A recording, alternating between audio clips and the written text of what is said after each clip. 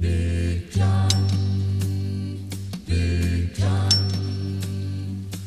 Every morning at the mine you could see him arrive. He stood 6'6" and weighed 245, kind of broad at the shoulder and narrow at the hip, and everybody knew you didn't give no lip to Big John. Big John, Big John, Big Bad John, Big John. Nobody seemed to know where John called home. He just drifted into town and stayed all alone.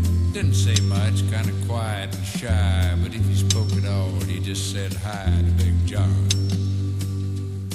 Somebody said he came from New Orleans, where he got in a fight over a Cajun queen, and a crashing blow from a huge right hand sent a Louisiana fella to the promised land. Big John, Big John, Big John, Big Bad John, Big John.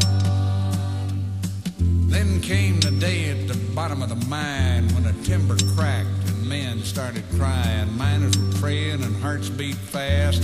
Everybody thought that they'd breathed the last except John.